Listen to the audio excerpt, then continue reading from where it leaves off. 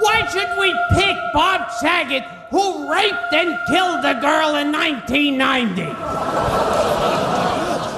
Well, first of all, it's not true. It's not true that Bob Saget raped and killed a girl in 1990. How do you make an ass hurt?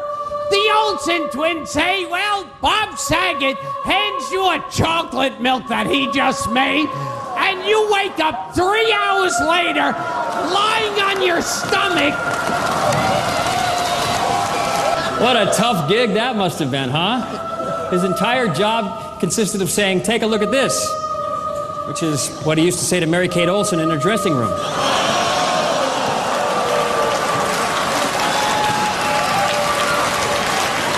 I love him like a perverted uncle who pays for lunch and then follows me into the men's room.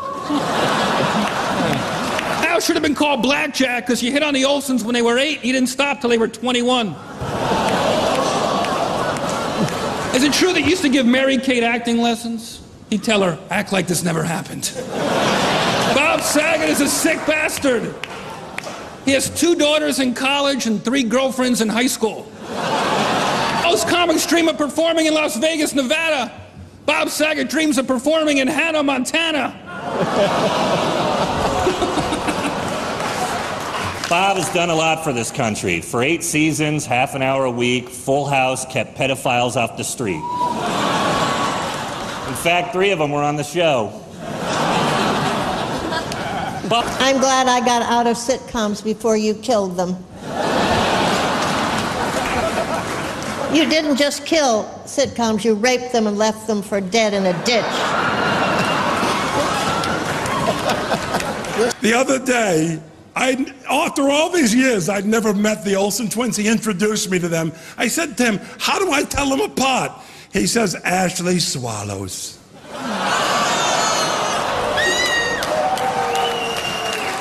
Not topical. It's just about. It's as if it's about your life. You know. How come none of my friends ever have a dungeon? Instead, they all just have rape dungeons. So it's not a regular dungeon. That's what you're saying. Dungeon. Thanks for again. The bus. I've never been thrown under an entire Trailways fleet. You have any proof that Bob Saget raped and killed a girl in 1990? Stop gossiping and go right to the police with it.